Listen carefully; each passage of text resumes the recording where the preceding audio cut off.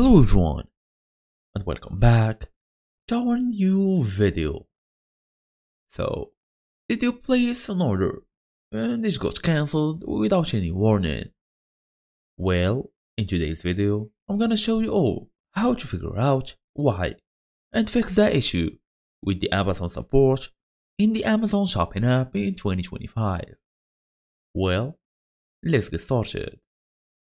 So, as you can see guys, I'm just on my main screen, on my home screen right now, just open my phone.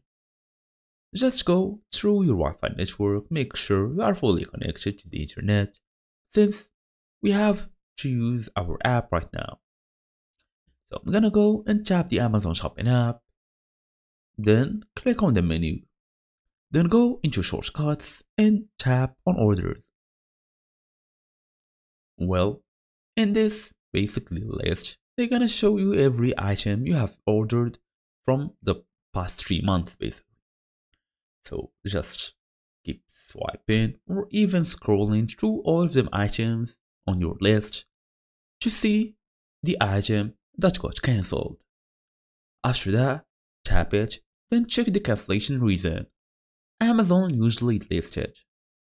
Common causes include payment failure, out of stock items, or even address issues. So all you gotta do now is update your payment method or even shipping info and reorder if needed.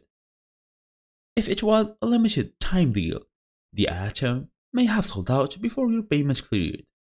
So at this point, we can't really do much besides waiting for a new deal to come up.